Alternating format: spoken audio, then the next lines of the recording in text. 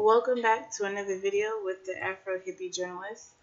I've been watching a lot of videos a lot of commentary videos with a lot of black people and white people talking about police brutality. And one thing that always comes up on the white person's half is, what about black on black crime? And I feel like white people use black on black crime to validate police brutality. That's always what they want to say is, oh, well, what about black on black crime? There's more black people killing black people. Okay, but that's not a race issue.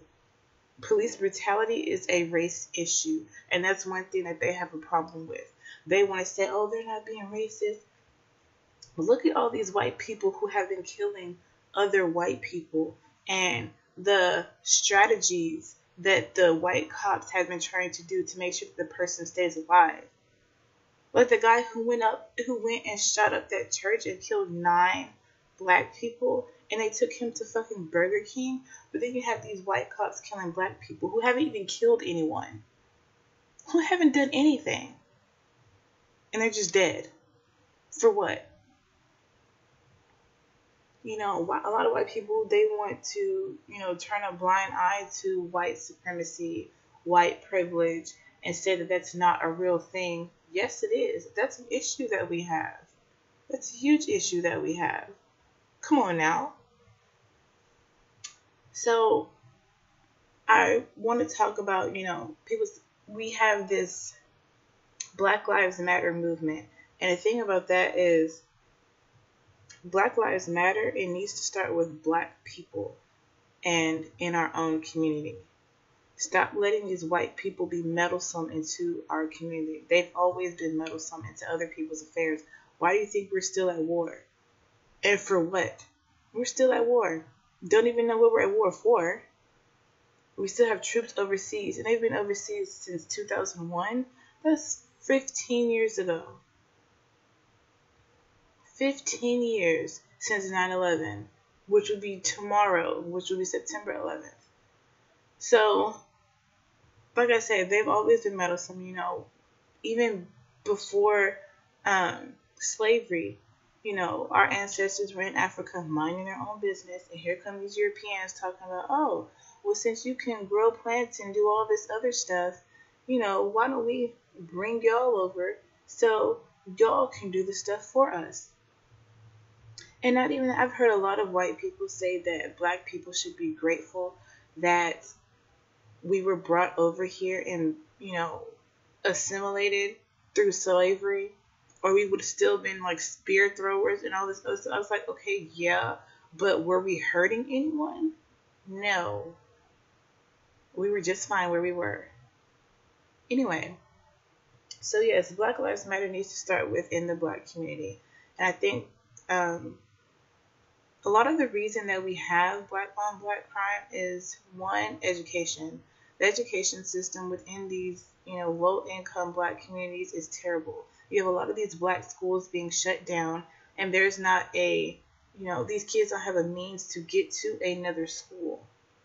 These other schools that they could be going to or that they are rezoned to are out of, reach. Their parents probably have to work. They don't have a car. There's not public transportation. Therefore, they're not in school. And when they're not in school, they don't have anything to occupy their time. They're not being productive. What do? They turn to the streets like everyone else.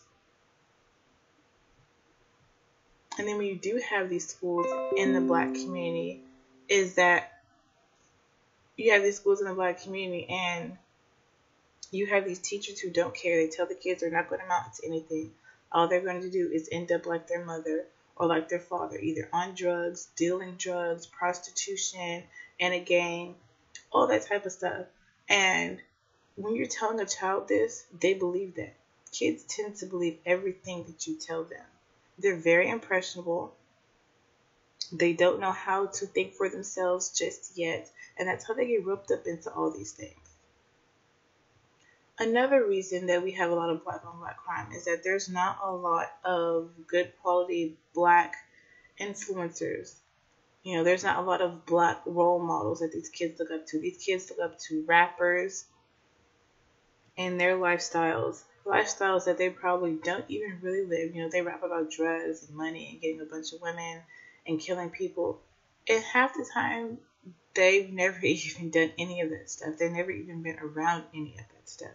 But yet, these kids, they believe it, they hear it, and they believe it, and then they follow right along. That's why so many of our youth are in jail.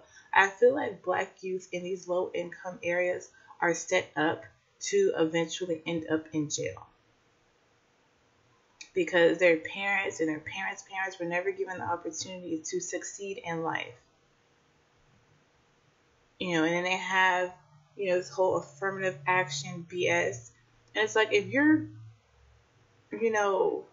I feel like we should do away with affirmative action simply because, okay, affirmative action, for those of you who don't know, is that, companies can't not hire someone based on the color of their skin. I feel like we should do away with that. If you're not going to hire me because I'm black, I want you to tell me that you're not going to hire me because I'm black. But like I said, that's a huge issue, that black people are not being given the same opportunities as far as jobs, as far as income as our white counterparts. And that's another huge issue that we have. And in these low income areas, all they know are drugs, gangs, prostitution, all this other stuff that is not conducive of, the black community. They need things to be productive. Yes, they do have these boys and girls clubs that try to help, the kids stay off the street, but they can only do so much. I feel like there should be a lot more mentor programs within the black community. I feel like, there should be a lot more, not just Boys and Girls Club, but a lot more community centers. I mean, not just one within the black community. There should be several, almost on every block. So these kids know that they have somewhere to go where there will be someone who cares about them and wants to see them do better in life.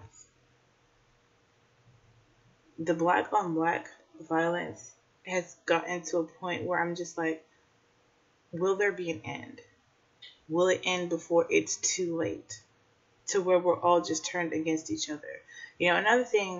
Another issue that we have is competition, that we have to compete to be better than the next person, especially among black women. A lot of times black women do not like helping other black women. They don't like, trying to uplift other black women because they struggle to get to the top. Okay, you know what struggle is like. Why wouldn't you want to help someone else do the same? Another black woman who is struggling. You've been there. You know where she's at. Why would you not want to help her? And the same thing with black men. Like, you struggle to get where you are. Why wouldn't you want to help another black man? Within the black community, we're just so pitted against each other. And yes, that has a lot to do with, white supremacy. But the fact of the matter is, we can think for ourselves. Majority of us are grown. We can think for ourselves, and we can change the lives of our children. I am a black teacher, and I teach in a black school. And I always tell my kids, just because someone is making a bad choice does not mean you need to follow. Does not mean you need to get roped up into what they're doing. Because you know what's going to happen? You're going to get in trouble right along with them. I teach second grade, and I tell them that. Do not let others influence you, because you will get roped up into what they're doing. And that will be a lifelong thing, and you will get in trouble. But like I say, our black youth are set up to be in the prison system. If you look at the prison system, majority of the people in prison are black. And the crimes that they're in prison for are nothing compared to the crimes of the white people who are still walking on the streets. A black person can get 50 years in prison for marijuana, while a white person can eat off another person's face and not serve any jail time, or molest a child. But those are just my thoughts. Like, comment, share, and subscribe.